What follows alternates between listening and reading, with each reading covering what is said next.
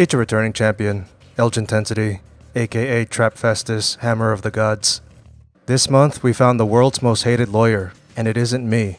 Aaron Schlossberg ranted about cafe employees who were speaking Spanish. The only way he can save his career is to move to Scotland and become Count Dankula's personal attorney. The pug can keep him in check by raising his paw. Speaking of disgraced Jews, Mark Lobliner has been getting roasted for backing out of a boxing match at Real Weights for Real Heroes, in part because his wife didn't want him to get in the ring. I guess Mark wears Tiger Fitness apparel so much because the stripes on the logo camouflage his whip marks.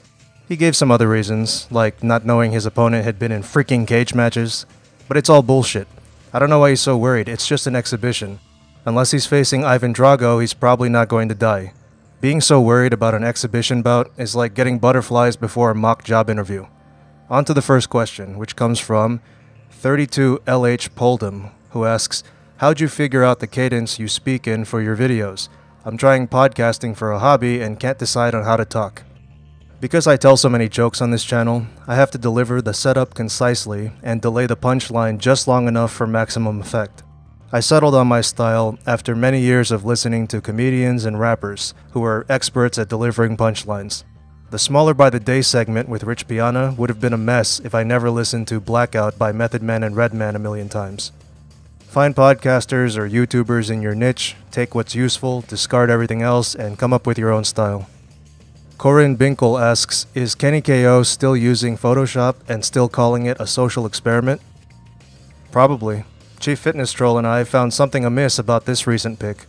It looks like the last floorbender did some funny business with his calves. Also problematic is the fact that he's shopping for pre-distressed jeans, which you can see on the right. Those are for plebs. Wear raw denim jeans and distress them yourself. Given that Kenny is best known for getting busted for photoshopping his own pics, I'm not surprised that he would gravitate toward jeans that have been altered to look more aesthetic. Not Very Gentle asks, "Which do you hate more? Fat acceptance, CrossFit, Cali muscle, or quarter squatters?" That would be most, not more. I hate fat acceptance the most. CrossFit, Cali muscle, and quarter squatters try to improve themselves but fail miserably. Fat acceptance proponents don't even try. They just celebrate their laziness and unhealthy lifestyles. Most of you seem to like the fat acceptance roasts, and I sure liked branching out a little bit, so I'll continue to make them until I get bored. Oh, Keystone Even Lift asks, "Trap Khan, did Pusha go too far?" Quite a few of you want to know what I think about the beef between Pusha T and Drake. Their beef actually goes back to around 2012, but I'll give the cliffs for the most recent phase. First, Pusha T called out Drake in Infrared for using a ghostwriter. That isn't the first time anyone's taken that angle, and it won't be the last. Then Drake responded with Duppy Freestyle, in which he name-dropped Pusha's fiancée and claimed that Pusha is older but less successful than he is, so he needs this beef to sell more copies of his new album, Daytona. Drake even posted a $100,000 invoice on Instagram. Next, Pusha replied with Story of Adidon. Adidon is the name of Drake's upcoming Adidas line, so that brand will be indefinitely linked to this beef and that face. Pusha brought up Drake's parents' failed marriage, his producer 40's multiple sclerosis, and the child Drake allegedly had with a porn star but has been hiding all this time. Drake then responded with a notepad. Unlike Cannabis, Drake didn't have any rhymes in his, let alone 30 pages worth. Drake claimed that the photo was his way of raising awareness about the struggles of being a black actor. Spike Lee's joint, Bamboozled, must not have done enough for the cause. He didn't address the claims about his kid or anything else Pusha said. If Drake really wanted to raise awareness, he'd use his star power to do so and share the picture himself. Instead, he only mentioned the picture after Pusha T posted it, so it looks like Drake was hiding that too. I don't think Drake can recover from this unless he hires all of King of the Dot to ghostwrite his next rebuttal. This isn't the most vicious feud in the history of hip-hop, but I'd rather follow it than YouTube Fitness, and I would rather follow either of those than the NBA Finals. Next, HMS 191197 asks, "Do you wear wrist wraps for upper body workouts? If not, why? And do you feel like they weaken your wrists over time?" What the hell is a fitness question doing in this video? Anyway, no, I don't wear wrist wraps. I routinely bench 3 plates or more pain-free, so I don't need them or even want to use them. I also don't think they'll weaken your wrists over time. I have a hunch most of the people who say that are getting weaker due to other reasons. We've all seen fitness YouTubers put on their wrist wraps before they bench and edit the video to look cool, but nothing looks cooler than lifting heavy shit with nothing but your infinite Elgintensity gym apparel on. Sly Tendencies 87 and some others, I didn't screen cap them all this time, asked, "What did you think of the whole Roseanne thing?" She tweeted 2 comments that fucked her over, but the one about Valerie Jarrett is getting all the attention. Roseanne is no amateur. She knew that comparing a black woman to a character from Planet of the Apes was going to have serious consequences, no matter how apt she thought the comparison was. If she compared Valerie Jarrett to any other movie character with unusual facial prosthetics, her tweet would have gotten a much better response. I've been making fun of Cali Muscle's ugly mug for years without internet mobs branding me as a racist. There's a right way to be edgy, which a comedy vet like Roseanne should know by now. After giving a pseudo-apology, she blamed the incident on taking Ambien, which is as believable as a brat blaming his misbehavior on Flintstones vitamins. The company that makes Ambien tweeted that racism isn't a side effect of its products, meaning the savages who run Wendy's Twitter account might be moonlighting for some drug companies. ABC canceled Roseanne's show within hours of her tweet.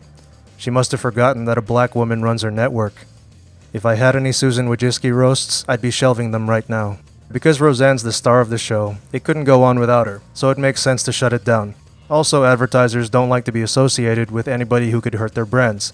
That's even true online, which is why the YouTube adpocalypse happened. That being said, if networks were consistent and canceled every show whose star actor ever offended large groups of people, there would be no TV left. There's definitely a double standard.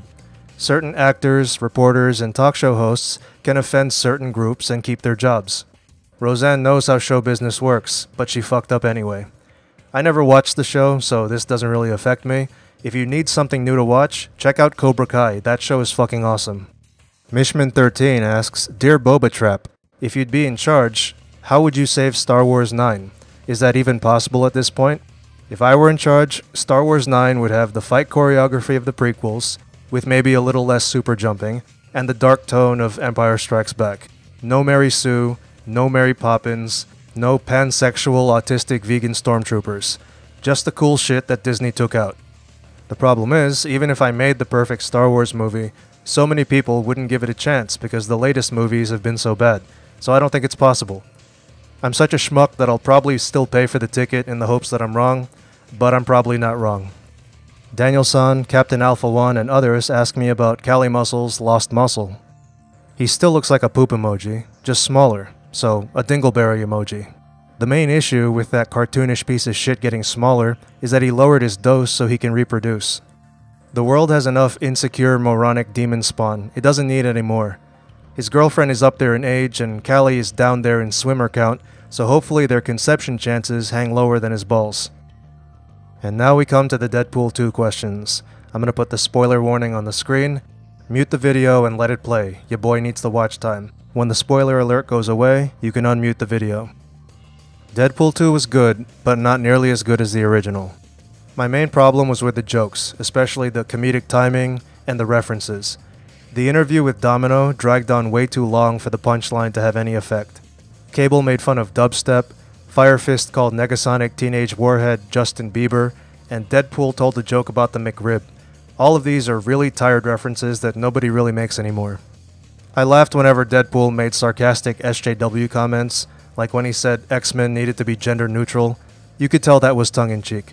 The best scene was Deadpool going back in time to kill Ryan Reynolds as the mouthless Deadpool from X-Men Origins Wolverine, and Ryan Reynolds as himself when he gets his Green Lantern script. I also didn't like the antagonist. You'd think it's Cable, but it turns out to be the orphanage headmaster, who wasn't developed enough for me to give a shit about when he died.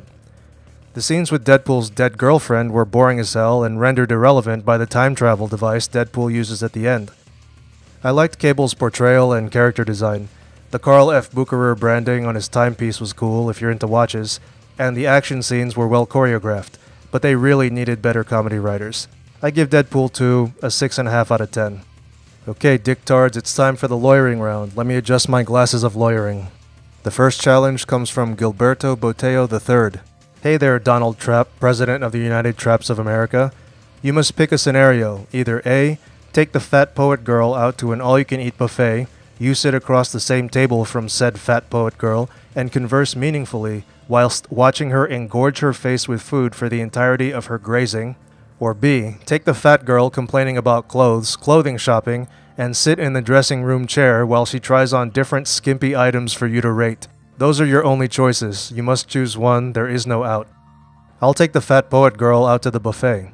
I'd play my roast video about her as soon as we sat down, which would cause her to cry and put her out of the buffet on her scooter, but not before she pays. Kaz Hadjic, my motherfucker, asks, Dear Trap Lord, I present to you a potential lawyering question. You have to promote one of these two brands for 1 year. No questions asked. You do as you're told, and there is no loophole to escape the contract. Will you A. Promote Jerry the Bald Lizard Ward's GIFD Labs without any financial compensation while being forced to do his pec tears formation program, or B. Become a vegan fictional patterns affiliate after spending $5,000 for a weekend education and promote their ideas? I would promote vegan fictional patternism ideas, but only to contrast them with sound ones for educational and comedic purposes. Also, you didn't specify the currency for the payment, and Argentina uses the dollar sign for peso amounts, so I'll spend 5,000 Argentine pesos on a fictional patterns course. That comes out to about 200 US buck, which is not enough for any of his weekend courses, so I wouldn't even be able to pay for one online. Most importantly, that means I won't have to lose my gains with the malnourished stunt double of the guy who plays Hector in every movie. That comparison was not brought to you by Ambien. Like the video and subscribe to the channel, now. Everybody drugs them body sometime. Everybody tries the gear somehow.